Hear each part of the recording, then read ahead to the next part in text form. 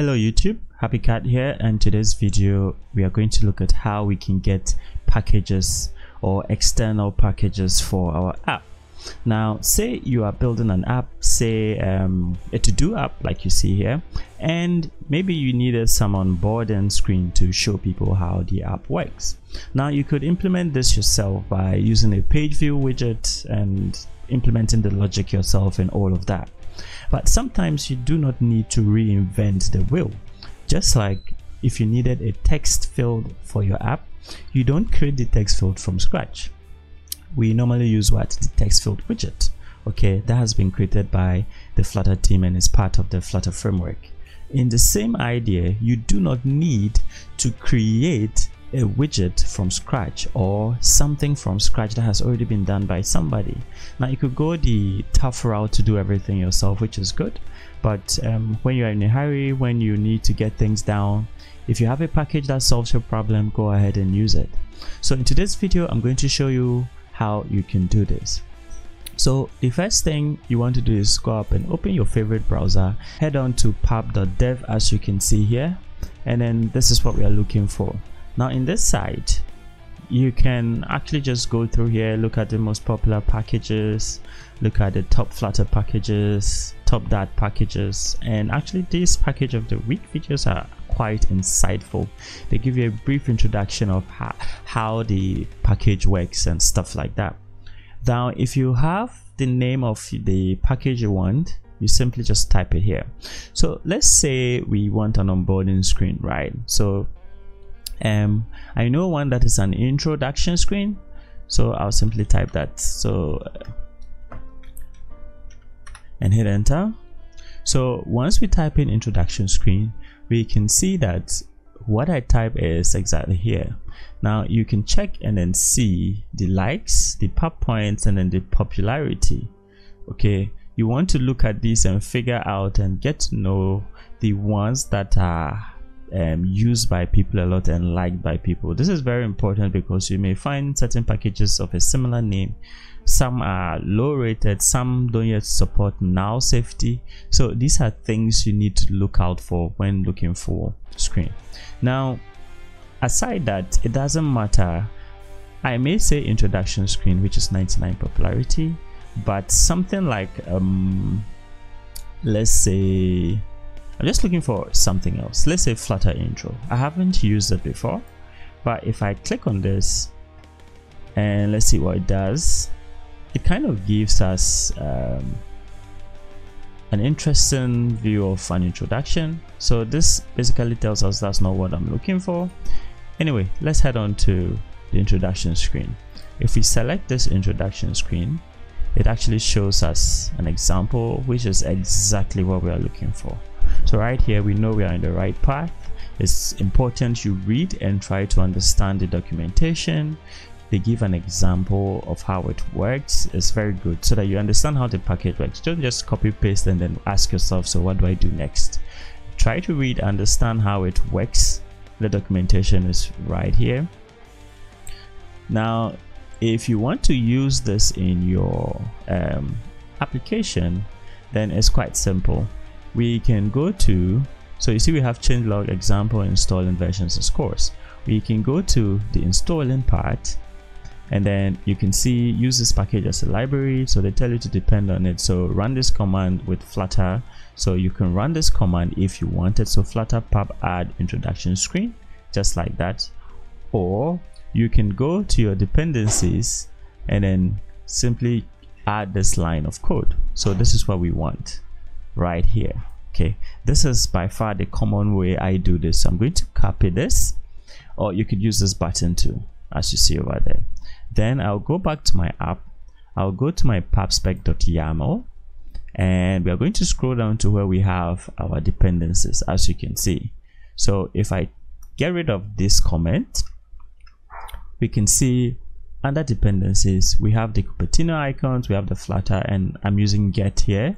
So I'll come right down here and then paste this. Once I do this, if VS Code doesn't automatically get this package for you, you should click on this little download like icon. So I haven't yet clicked on it, but it is doing it automatically. So this should happen, but if it doesn't, you need to click on this so that it gets you the package automatically. And when you get this exit code 0, that means it has been installed successfully without any issue. Okay, now after doing this, the next thing you want to do is import it. So you can simply just copy this line of code and then go to where you want to use this app.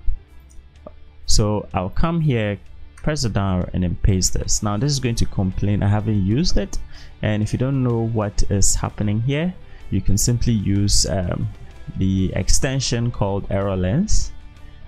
So now if we're to use this package, unfortunately I doubt I'll be able to show it here, but let's just say we wanted to use introduction. So introduction screen, you can see we are able to get it, and now this requires us to configure some of these things. And like I did say, you can figure out how this works by simply checking out an example by the creators. So you can see there's an example of how it works and everything. One thing you can even do is you can copy this entire code, put it in your file, and have a look at it, run it, and see how it actually works and examine it. Okay, so this is one way, and this is if I would say like the old way of doing this. Okay, because there are more easier ways of doing this now. Okay, so I'm going to undo this, and I'll actually just remove this line of code and possibly just remove this because I don't need it anymore. Okay, and I can click on this to run pub.get, and if I get exit code 0, then everything is fine. Now another way to do this is to use an extension. Okay, so I'm building this up little by little. You can use an extension to also get this done. So if we go to the extensions icon, we have pub spec assist. Okay, this one right here. So all I need to do is install this, and you can see how it is being helped over here. So if I click install, this is going to install. So now that this is installed, I can now go back to wherever I want to use it. So in fact, I'll stay in my pubspec.yaml. I'll click on this and go to the command palette. So as you can see, Ctrl+Shift+P, and I can type pubspec assist. So pubspec assist add update dependencies, and this is what we want, add. So yeah, add update dependencies. I was actually looking at this, but we want this one. So when I click on this, the next thing we need to do is type the name of the package. Okay, and if we have more, we put it this way, separate them by commas. So let's say I wanted the introduction screen again, so I'll simply type introduction screen. So I'm getting confused here because I don't know whether it's underscored or not, but you know what, I'll just do this. This should be able to get it fast. So introduction screen, and I'm going to hit enter. So yeah, it searches and then it gets us. So the actual thing has an underscore, so it's not a problem. So click on this and you can see it adds it back just like that. Okay, so this is was one of the most popular ways of doing this for a very long time. Okay, and of course automatically VS Code should get you like the package downloaded and everything, and you can use it just like I showed you before. The best way I would recommend now is, so I'm going to get rid of this. So after one of the updates of VS Code, it now has the ability to actually get you packages from the pub.dev site, and the nice thing about that is it actually shows you the packages as you're searching for. Okay, so let's see how that works. So I'll remain in my pubspec.yaml so that we can see how it works, and we need to open the command palette. So Ctrl+Shift+P, and then you simply type dart, and if you're not seeing it like mine, just type dart add, and then you'll see dart add dependencies. Make sure you're using the latest version of VS Code. Okay, so since this is not a dev dependency but a dependency we'll simply click on this. Now you can see how it shows the names here. So if I start typing introduction screens, you see how this is able to show us a list of a drop down of similar things with intro. So once I start adding introduction, you see we have introduction screen here. Okay, so once I click on introduction screen here, this is going to go ahead and add it like you've seen just here, and it would analyze and get us everything just as before. Okay, so this is by far the common way now that we tend to add packages to our projects. Now I'm not saying never use the site. Of course, if you don't know how to use the package, it's very important you come here, read about the package, figure out how it works and all of that. And there are some cool stuff here. So you have top Flutter packages. So Equitable is one. See, you can read it. So this can actually guide you to figure out what are people using and what are people recommending. These videos, like I said, very good.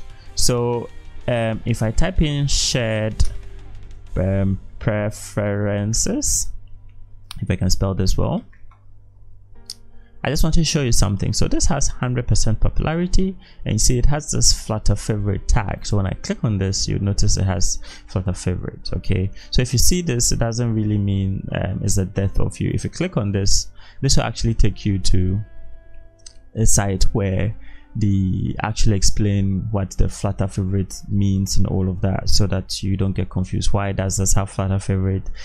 Is it that I should use only that or not? So this can help you figure out what that means.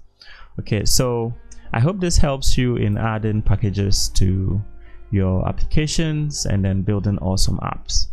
So without much, stay safe, and I'll see you in the next tutorial.